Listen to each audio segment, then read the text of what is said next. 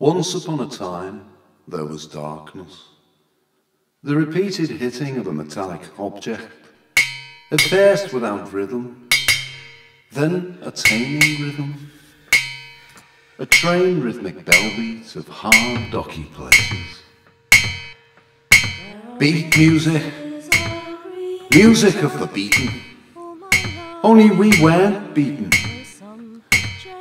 We beat. Where are we going, fellas? To the top, Johnny, to the top. And where's that, fellas? To the toppermost, to the poppermost. The beat was seized from the heart of darkness, brought in chains down rivers of blood. It was worked to death on slave plantations, but it wouldn't die. It sang, it swayed, it rocked. It came back to haunt the harbours of Slave City. It was unloaded in the cargoes. It broke out of caverns and warehouses, off wharfs and docksides, out of ships from America. It scraped its feet across concrete. It ran wild in young bloods and cool cats in the corridors and cul-de-sacs of Liverpool.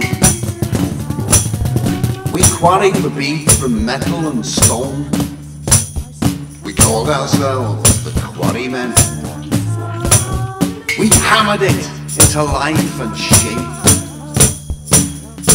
We called it the Beat All.